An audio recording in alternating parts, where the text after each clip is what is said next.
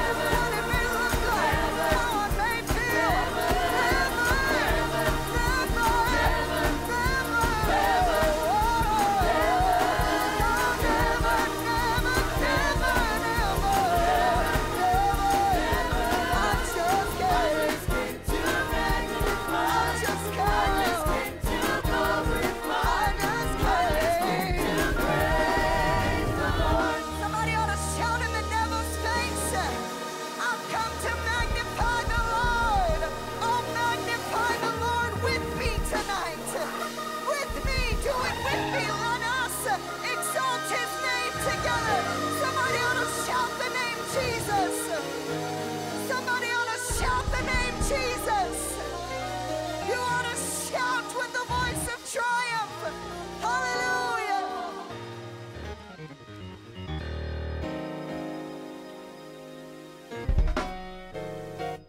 Praise the Lord, everybody.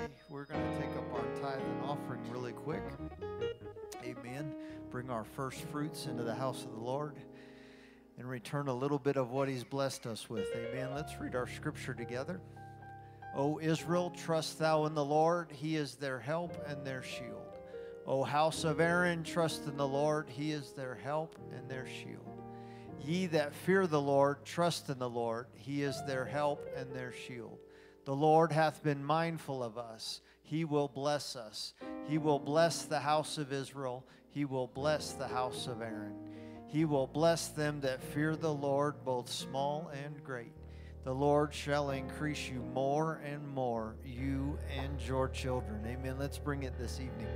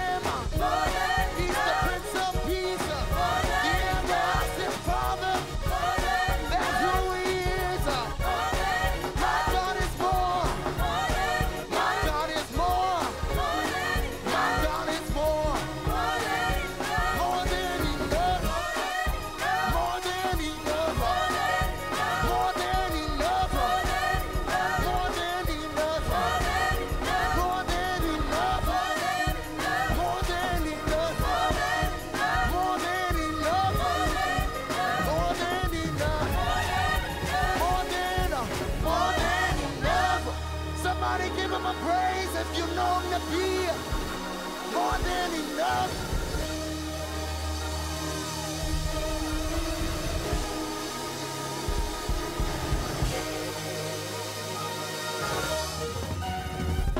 Amen. Why don't you get up from where you're standing, shake about 5 people's hands, and let them know how happy you are to see them in the house of the Lord this evening.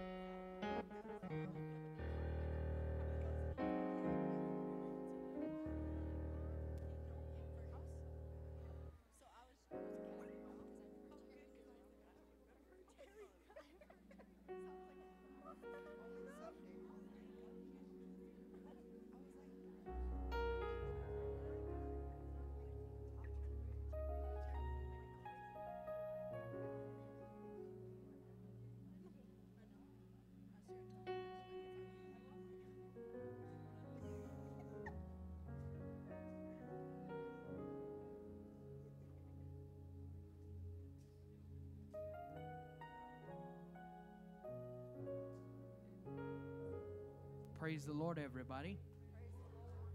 Oh, let's try that again. Praise the Lord, everybody.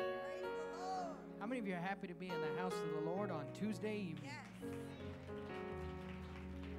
Amen. Amen. What a wonderful time, a wonderful season to be in the house of the Lord. We do have just a couple reminders. Please remember, if you want to participate in the Secret Sisters of 2023, you will need to turn in your paperwork by Sunday evening, December the 18th. Also, if you want to be involved in caroling, that's going on this Saturday. Sister Hyung is heading that up with Regeneration Youth Ministries. If you want to be a part of that, please see her, and she can give you the details. And men's prayer is this Saturday at 8:30 a.m. And then put it on your calendars right now. There will be one service, Christian morning. There will be one service Christmas morning. I guess it's Christian morning. One service Christmas morning. It will be right here at 11 a.m. There will be no afternoon, no evening services, and no Sunday school. So there will be one Sunday service right here in the sanctuary at 11 a.m. on December 25th.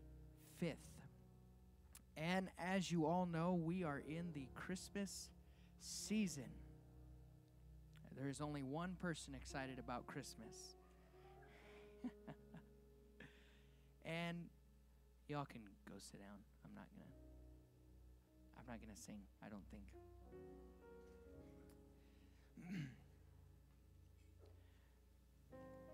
And you know, during this season, this is a season of celebration. It really is. This is a season of celebration and generally people just having fun with people that they love. Family, friends, and in preparation for this afternoon, a couple of reasons to celebrate begin to cross my mind. One reason people celebrate, and this might be the younger amongst us and few of us older ones, and that is Santa Claus. Some people are just convinced that Santa Claus is the one that brings the present, and God forbid that you tell them otherwise. If you tell them, their parents might threaten you. And so some people, they celebrate Santa Claus. Others, and I doubt there are any amongst us, but if there are, it's always a good time to repent. But there are some in the world that celebrate this season, and what they celebrate is not really Christmas or its spirit. They celebrate consumerism.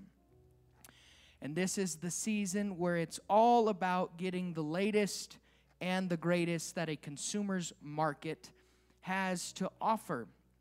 Just a couple days ago, Bishop was discussing the fact that Santa Claus actually got his red suit from our beloved Coca-Cola.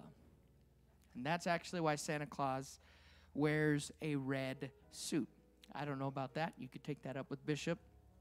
But that is just an idea of consumerism making its way into this holiday season because of the tradition of giving gifts. And yet others celebrate family and the joy of being together during this time. Now we've mentioned 3 separate reasons to celebrate. Some of them good, some of them bad.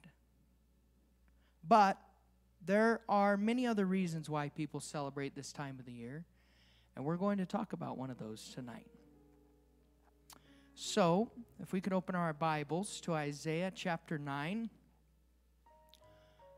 We're going to read verses 1 through 7, and then we're going to turn to Matthew chapter 2 and verse 1.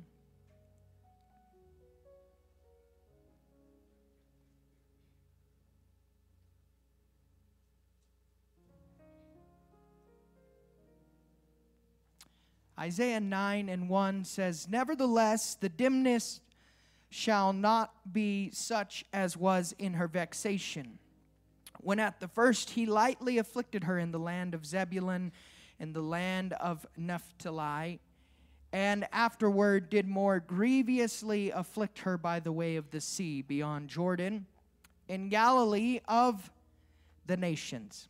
The people that walked in darkness have seen a great light. They that dwell in the land of the shadow of death, upon them hath the light shined. Thou hast multiplied the nation and not increased the joy. The joy before thee according to the joy in harvest, and as men rejoice when they divide the spoil. For thou hast broken the yoke of his burden, and the staff of his shoulder, the rod of his oppressor, as in the day of Midian. For every battle of the warrior is with confused noise and garments rolled in blood. But this shall be with burning and fuel of fire. For unto us a child is born, unto us a son is given, and the government shall be upon his shoulder, and his name shall be called Wonderful, Counselor, the Mighty God, the Everlasting Father, the Prince of Peace. Of the increase of his government and peace there shall be no end, upon the throne of David and upon his kingdom, to order it and to establish it with judgment and with justice from henceforth even forever. The zeal of the Lord of hosts will perform this." And then quickly turning to Matthew 2 and 1.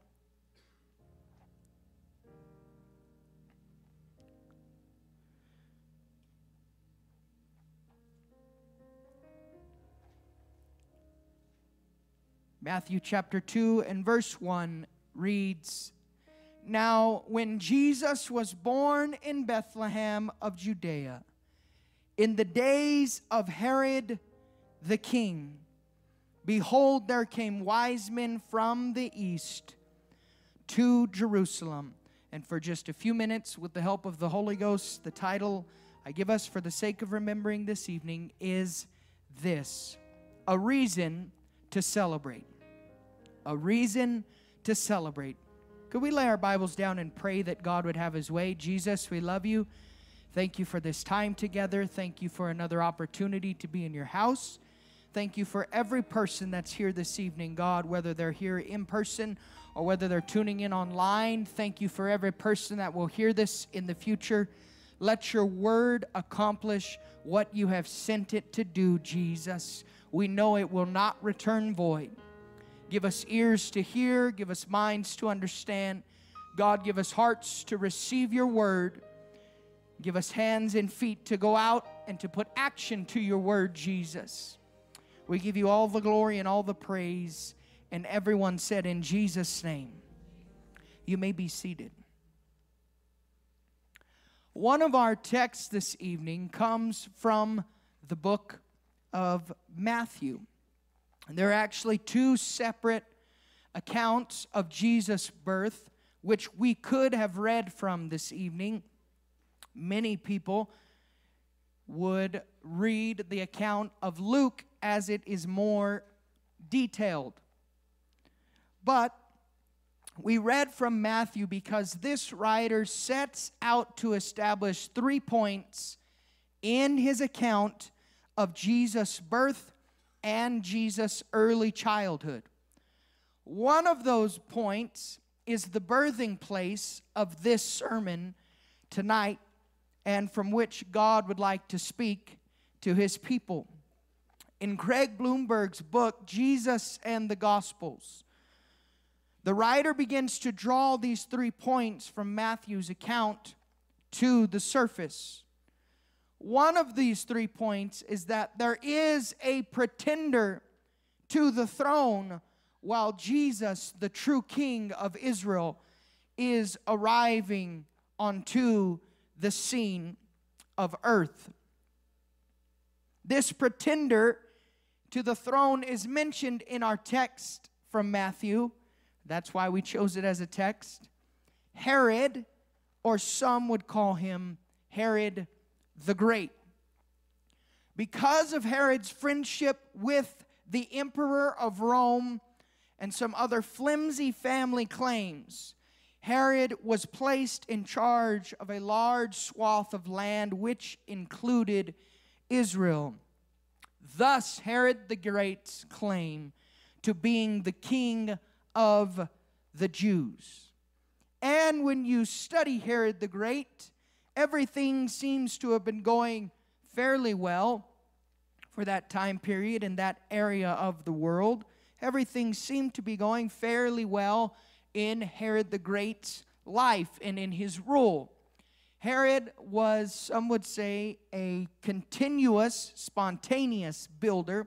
He loved to build. He loved to build palaces. He loved to build fortresses and strongholds. And so Herod is busy in his life divulging into all manner of sin and wickedness because he was a very wicked man.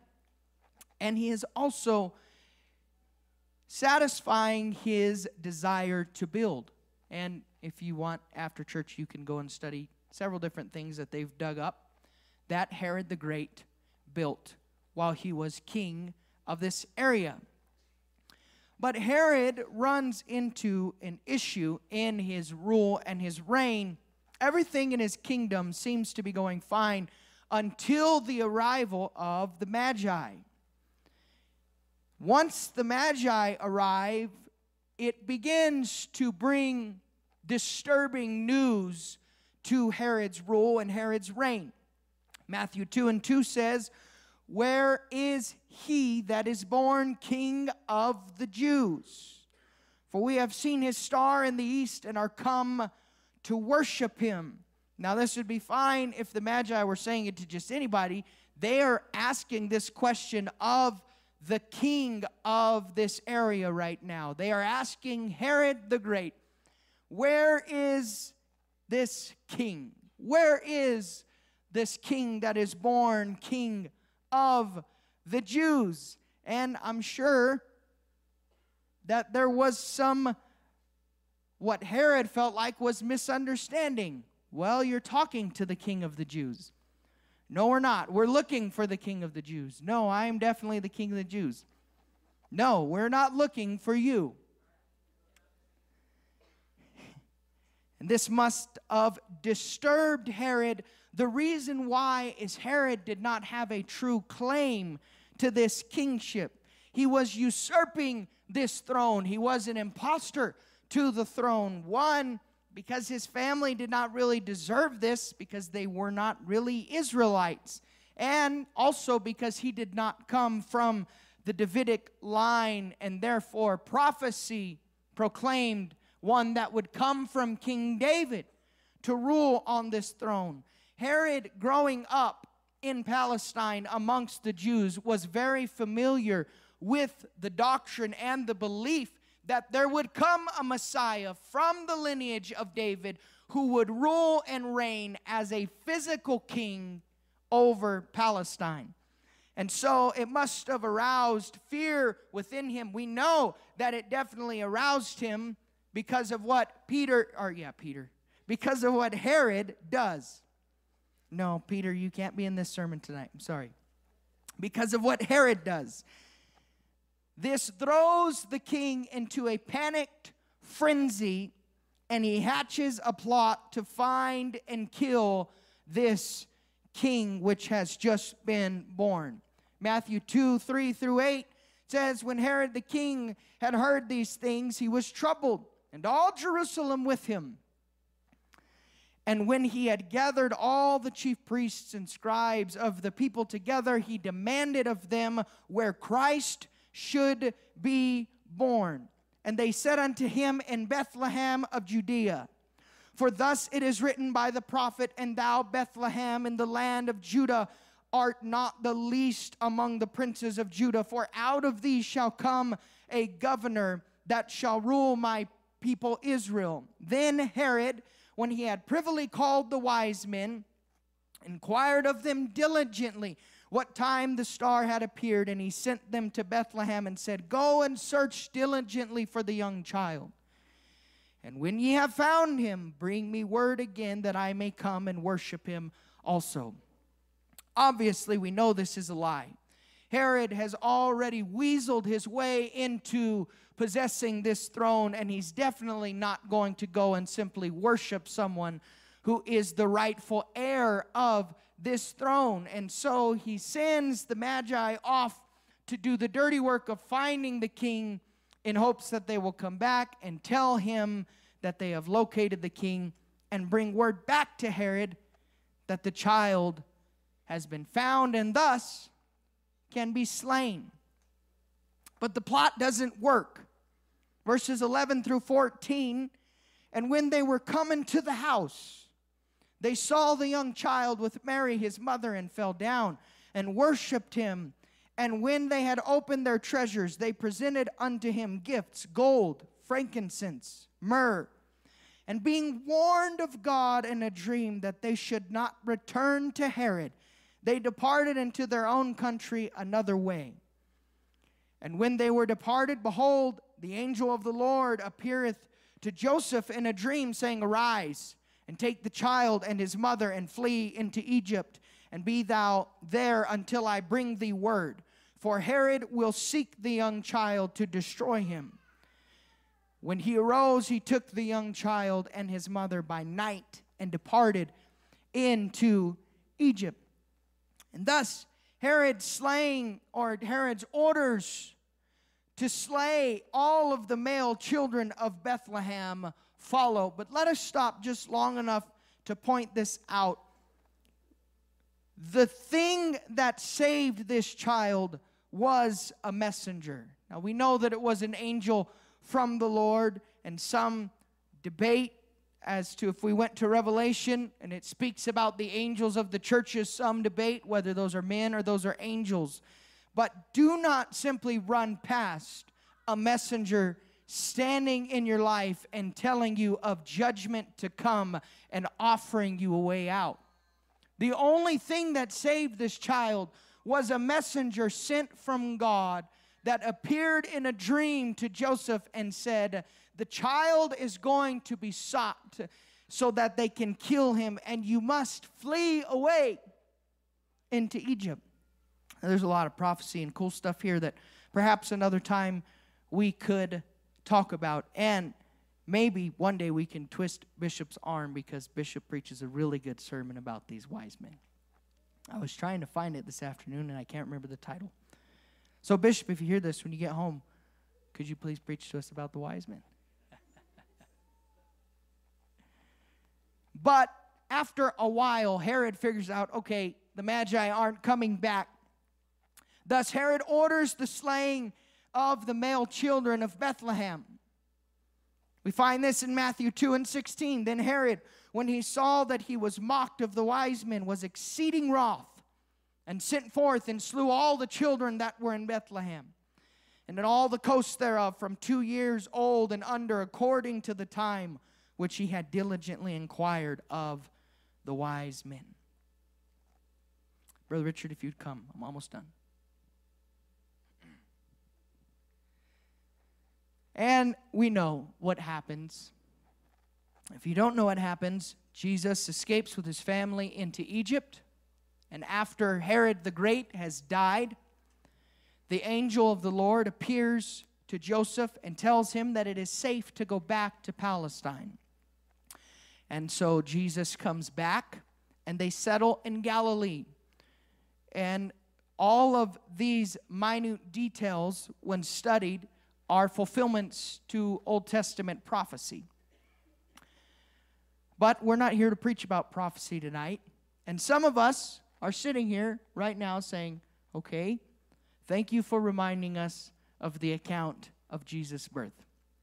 We all know that that's what Christmas is truly about. It is the celebration of Jesus' birth. We're sitting here saying, thank you for that nice, concise reminder of Jesus' birth.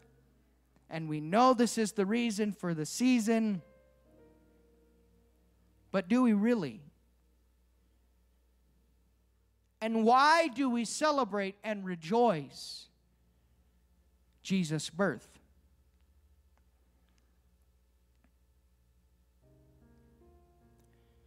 The reason why is because you and I also live with a pretender to the throne of our lives. Many times we refer to him as Satan.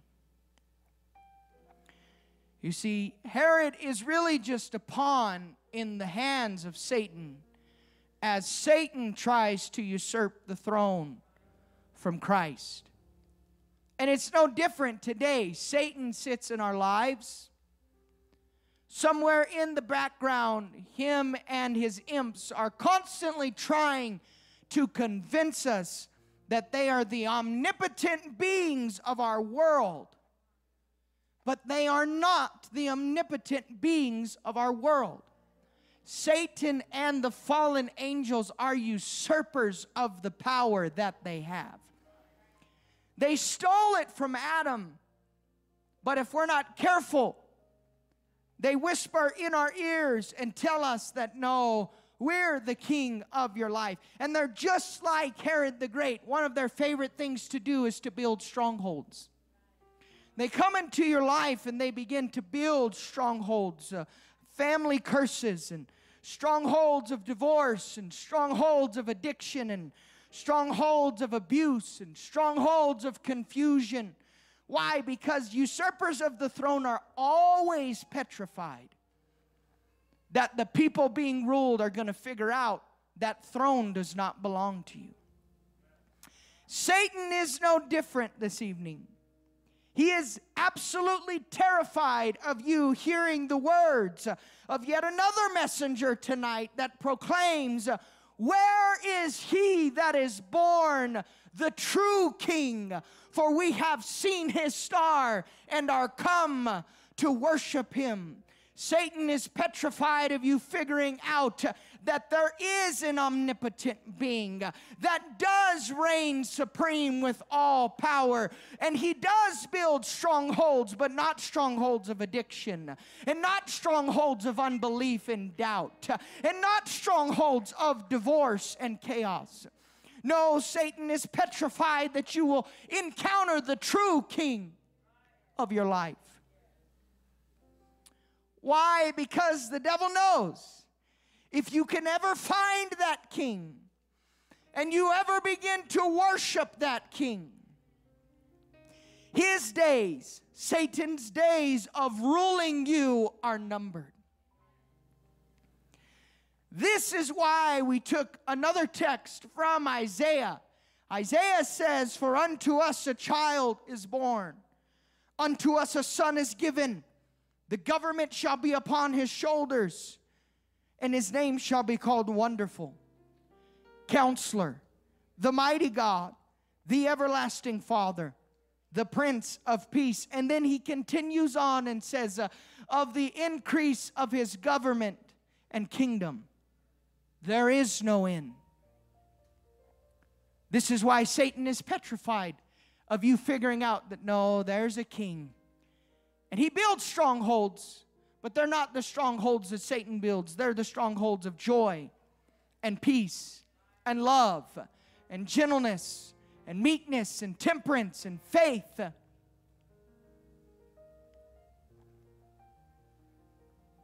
And so Satan tries as long as he can. But if you will heed the words of messengers sent to you, there is a true king. One could jump to the end of Jesus' life and find what's written over his head on the cross. Jesus, King of the Jews.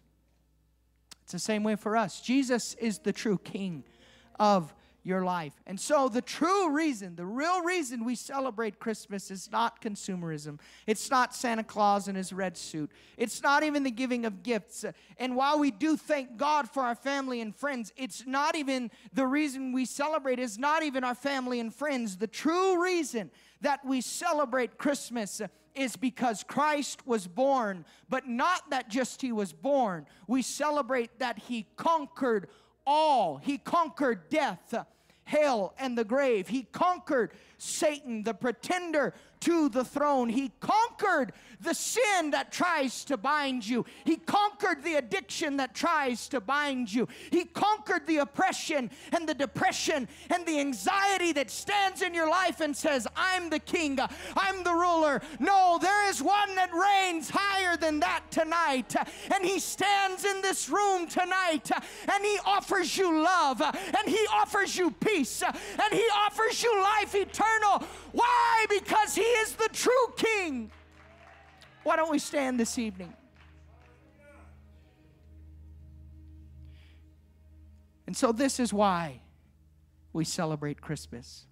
And I know some people don't. That's fine. We all know, more than likely, Jesus was not born on December 25th. If you didn't know that, I apologize for bursting your bubble. The point is not we celebrate because it was December 25th. The point is we celebrate because it happened. Because if Jesus could come and conquer sin, he can offer me a way to conquer sin. If Jesus could come and say, be of good cheer, I have overcome the world, then I can be of good cheer, because if I can get in Christ, I can overcome the world. This is the beauty of Christmas. This is why we celebrate his birth. We celebrate his birth because if he can be born and die and rise again, then I too can rise again. Over all the anxiety, over all the fear, over all the doubt. I can rise over all the family curses. We can rise over all the addiction.